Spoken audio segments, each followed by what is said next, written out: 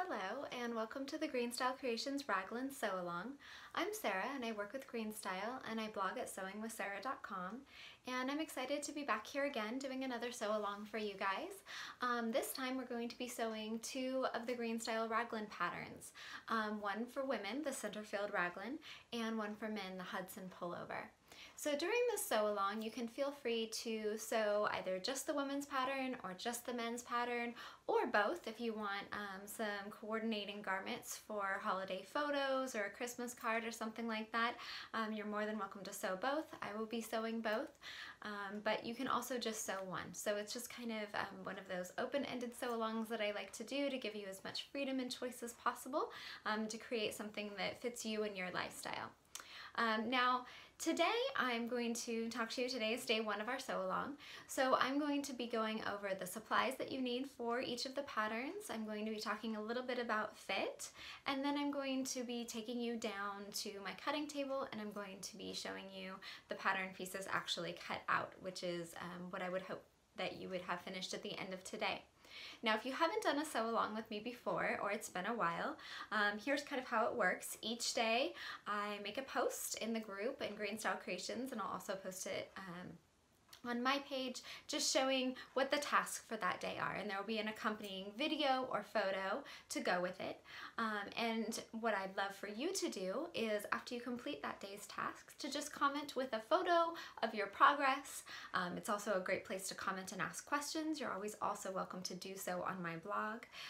So if you're ready, I'm ready, and let's go ahead and get started. The first thing that I want to talk to you about is supplies.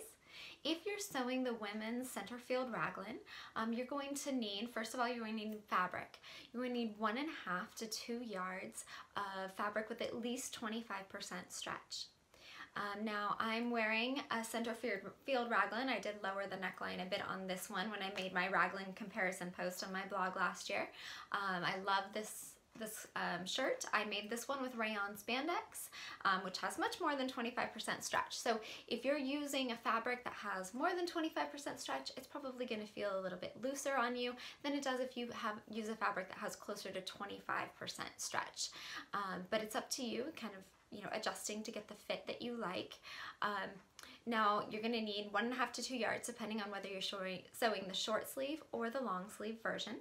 Now I'm short, so I can usually get away with 1 yard for a short sleeve, but I do need close to 2 yards for a long sleeve. So make sure that you've got that on hand. Of course, your usual complement of thread and scissors and clips and pins and all that good stuff. And you could also want to make sure that if you are planning on sewing some of the options that are included, there's an option for some sleeve gathers that you'll need elastic thread for, and there's an option for some like elbow patches, a cute oval or a heart elbow patch, and you'll need some coordinating fabric for that. You could even use something like a woven for that piece, as well as some wash away wonder tape just to help hold it in place while you're sewing. That's optional, but it's something that I prefer to pins when I'm sewing on an applique or a patch or something like that. So that's pretty much it for the Centerfield. Now if you're sewing the men's Hudson, you'll need 3 yards of fabric for all the sizes. And I think the Hudson works best in fabric with 50 to 75% stretch. For my husband's, the first version of the Hudson that I made when I tested it, the update last year, I used like kind of a French terry that had less stretch, a little bit less stretch than that. I think it probably had like 20% stretch or so. And it ended up a little tight around the forearms for him. He still wears it all the time and loves it. But you'll want to take your stretch and sizing into account for that one as well. But the Hudson does tend to be a slightly looser fitting garment. The Hudson has the option for a zippered hood, or like a hood that has like a partial zipper placket. So you'll need a 6 to 8 inch zipper if you're planning on adding that, as well as some interfacing strips. It also has an option for a chest pocket.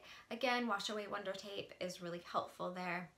When you're placing on a pocket or something like that, it would be great for adding the zipper as well.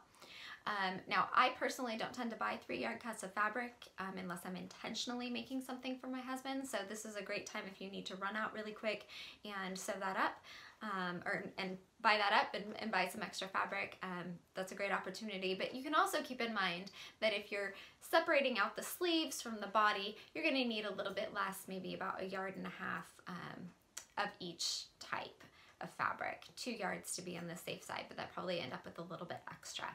So, you know, just kind of keep that in mind. Now there is an add-on pack for the women's Centerfield that includes a cowl neck and a 3-piece hood. And I've made the 3-piece hood before. I'll post a picture on my blog of that. And this time around I'm making the cowl.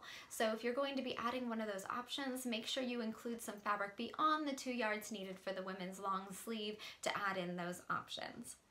All right. So that should pretty much do it in terms of supplies. Let's talk about fit for a minute. The women's Centerfield has measurements for the bust on there. It doesn't have any waist or hip measurements included. So if you tend to know that you need to grade up for your hips, which is something that I know about myself because my hips tend to be in a larger size category than my bust or my waist. I'm a little bit of a pear/hourglass, I think. Just kind of keep that in mind and maybe do that on your own. Go ahead and grade up a size if you need to. If you tend to be more of a rectangular figure, you may need to even grade down in the hips. So as always, a muslin is highly encouraged. If you have, you know, Raglan's a super quick pattern to just kind of whip up a shell of. So if you have some extra fabric laying around and you haven't made the Centerfield before, I would recommend just kind of whipping up a shell and getting your fit right. When I made this version that I'm wearing right now, in addition to lowering the neckline, I didn't make any other modifications. This is, you know, my straight size per the pattern, and it is great for a fitted base layer. I wear this all the time in winter under vests or a, you know, zip-up hoodie or something like that. I'm going to be making, for the purposes of this sew-along, I'm actually going to be sizing up 2 sizes to make a Centerfield with a cowl that's more of a kind of a casual, looser fitting outer layer. So you can play with the sizing a little bit to get your preferred fit.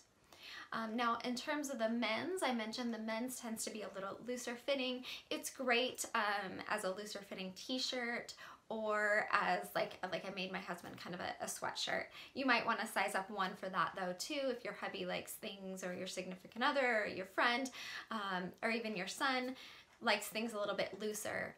It might be a good idea to size up there, and there are measurements included so you can kind of take a look at that and see. But that should be kind of all you need to know for sizing. A raglan pattern is a really excellent place to start as a beginner. It was one of the first patterns that I made when I was beginning sewing, and it's just a really great place to begin. So if you're a beginning seamstress, welcome. This is a really great place to start. If you're more experienced, this is an opportunity to add some extra detail or try a new technique like the zipper or the 3-piece hood or something like that, to add something along those lines to your raglan this week. So I look forward to sewing with you guys. I'm going to take you down to my cutting table now and show you the pieces that I have cut out for the men's and the women's. Like I said, I'm going to be sewing the women's with the cowl. And I'm going to be sewing the men's, just kind of the most basic version, because that's what my husband likes to wear, is just basic, you know, banded neckline, you know, pullover. So, you know, and I did size up a size for him this time. I'm going to be making out a sweatshirt fleece. So I'm really excited to get that sewn up and to show you and share that with you. So let's go down to the cutting table and I'll just show you the pieces, and then that'll be it for today. So for the women's Centerfield, I'm making it out of this rayon spandex French terry, and I've got my 2 sleeves, which are cut as mirror images. Now on a raglan, kind of one of the only mistakes that's really easy to make is to get confused between the front sleeve and the back sleeve. So, you know, one easy way to tell is that the back is going to be much higher than the front. So that's one way that you can kind of differentiate. The swoop of the back is also longer than the front. So you know, if you need to, go ahead and maybe put some clips into the back sleeve. It's labeled on your pattern piece, but sometimes I like to make a couple of snips in the back and just 1 snip in the front, or even just, you know, stick a pin in the back on each of them. So I have got my sleeves. I've got my cowl pieces, which were both cut on the fold. And like I said, this is part of the optional add-on. If you don't want to do that, you can just add a band to finish off the neckline. But I'm going to add this cowl. Got 2 of those. And then I've got my shirt front, which is cut on the fold. And the Centerfield has a really awesome curved hem, and so that's what I'm going to be making. You can also cut a straight hem or add a band if you'd like. And then of course I have my back here.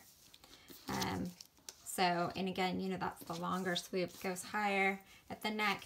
It's always a good idea to make a little snip, like just a tiny little, you know, 1/4 inch snip here at the center back, and one also at the center front, because when you add your cowl or your neckband, knowing where the center back and the center front is going to be very helpful for you.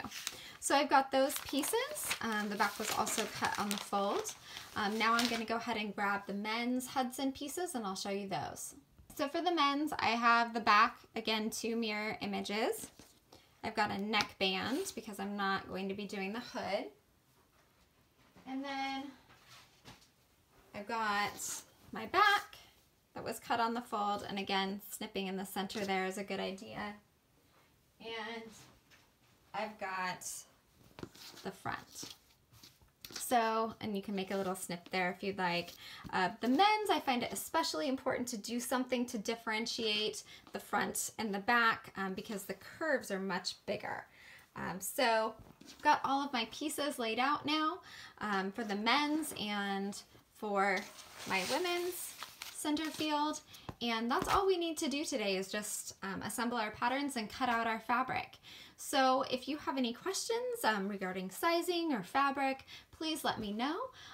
Otherwise, post a picture in the comments of what you're making. I always look forward to seeing everyone's variations. Everybody's always so creative, coming up with new color patterns and color blocking things that I hadn't thought of. So I enjoy seeing that. Post that in the comments, and I'll see you back here tomorrow for some sewing.